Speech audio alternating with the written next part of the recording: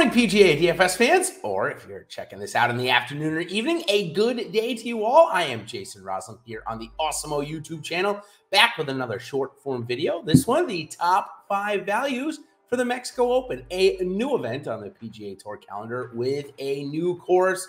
Always brings a couple of new challenges. So let's jump right into my top 5 values. Of course, want to make sure you like and subscribe to our Awesemo YouTube channel here for all of this great content and get notified when it comes on air and live. And of course, our OddsShopper channel as well, where we put a plethora of amazing sports betting content on. So let's go ahead and jump right into this video sponsored by Yahoo here this week. As we move in, there's only really one fantastic player, I will say, in this field this week, and it is Jon Rahm. And typically I start off with the lower priced guys. I thought I had to at least mention the higher priced guy in Jon Rahm, since, believe it or not, he rates out as still one of the best values on the board, if not the best value in the entire slate, even being priced at $11,300. So let's go back now to the beginning and start with Dylan Wu. He's coming in at just $6,600 this week. And he's ranked second just behind Jon Rahm here in our Awesemo Value Rank, part of our Awesemo Plus tools. And if you're not already an Awesemo Plus member, well, I have got a great deal for you. So just hold on to that. We'll check it out here after we go over the players. Okay, so Dylan Wu. We know that there's no course history here this week. It's a new event. I let you know that off the top of this. But in recent form, he didn't play at Harbour Town a couple of weeks ago, but did play well last week in the team event in Zurich with his teammate Justin Lauer. So I feel like there's a little bit of momentum coming in for Wu here this week, who, as we go over his strokes gain ranks, is certainly improving over his last couple of starts. 148 off the tee, 86 on the approach, 142 around the green, and 45, or 45th, I should say, putting. So clearly his putter has been his best attribute this year. But last week certainly looked good with his ball striking. So keep an eye on Dylan Wu, PGA Tour rookie this year. Another guy that I want to talk about here this week, this is a little bit different than Dylan Wu, who's kind of coming into his own. This is Matt Wallace. And Matt Wallace, through part of last year, looked like he would be a perennial contender on the PGA Tour, coming over from the DP World Tour. But a terrible season, awful season for Wallace. He's missed a ton of cuts. But last week, he broke that streak a little bit at playing well with Sam Horsfield in the Zurich Classic.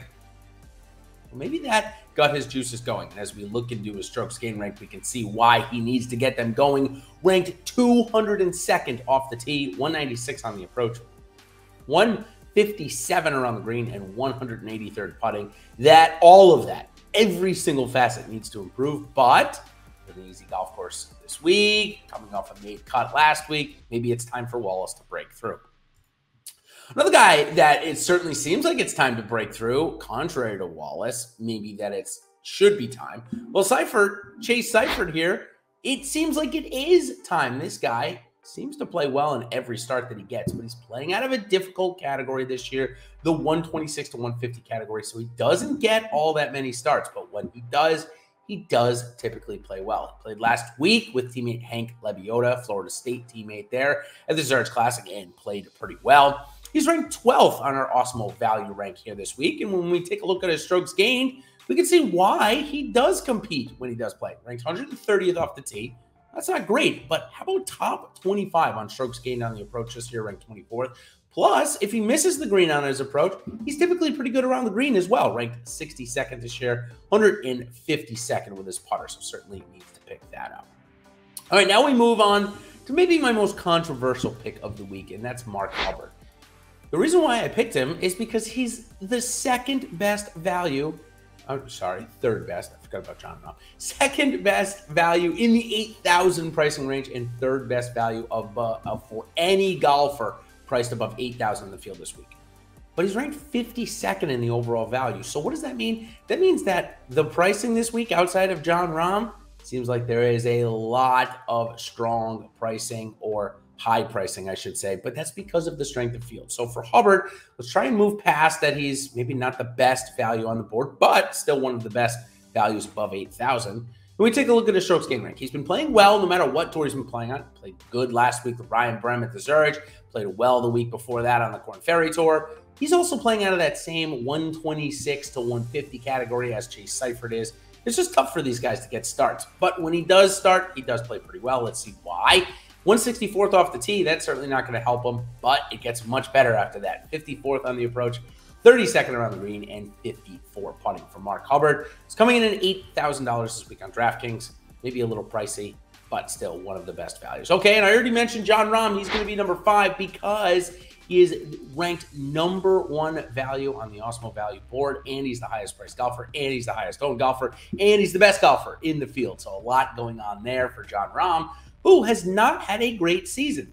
One of, or two of the reasons why is because his short game is the worst it's been in his entire career. He's ranked 173rd around the green and 132nd with his putter. That is not like Jon Rahm, but he's ranked first off the tee and 12th on the approach.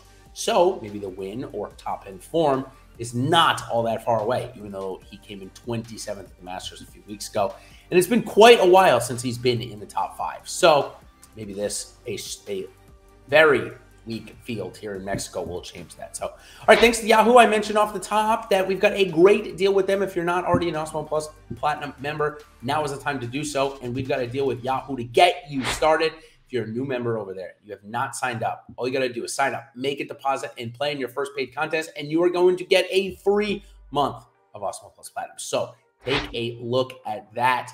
We've got every sport going on right now except for NFL, which before you know it, we'll have NFL content. In fact, I just saw yesterday we put up some NFL content. So I feel like we've got things going on for every sport. Doesn't matter if it's F1 or if it's PGA, MLB, or NBA. We've got you covered. So sign up with that deal at Yahoo. And make sure you join Ben, Raz, and I on Live Before Lock Wednesday night at 8 o'clock, just in case you're watching this later than Tuesday afternoon, when the PGA DFS strategy show will be going on. So until next time, everybody, good luck at this week's Mexico Open. Try to find some ways to play Rahm. Maybe turn to the betting market and don't play him on DraftKings or Yahoo. That is exactly what Ben and I are going to go over tomorrow on Live Before Lock. So until then, everybody, good luck, and we will see you on the other side. Cheers.